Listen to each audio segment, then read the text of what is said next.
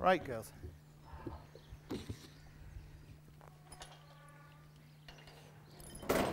Let's see. A surprise for you. It's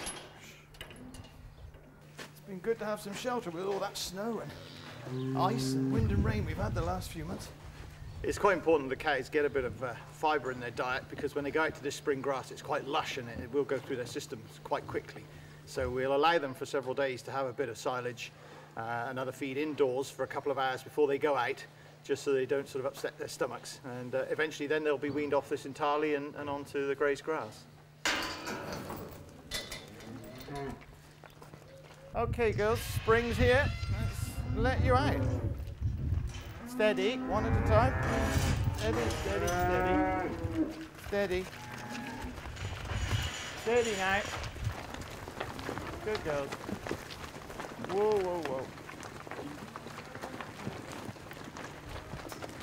They've settled down quite quickly, but they'll be almost as excited when they come out tomorrow morning. I think they'll probably feel like they've escaped maybe today, and it was just a chance thing, and it'll take them a day or two to realise this is actually how life's going to be for a bit. If you were to analyse the milk, you'd probably actually have a healthier milk, because grazed grass is very good at increasing omega-3s and CLA, which are healthy fats in the milk. So you actually, there's a strong case to say that you'll get healthier milk from grazed grass.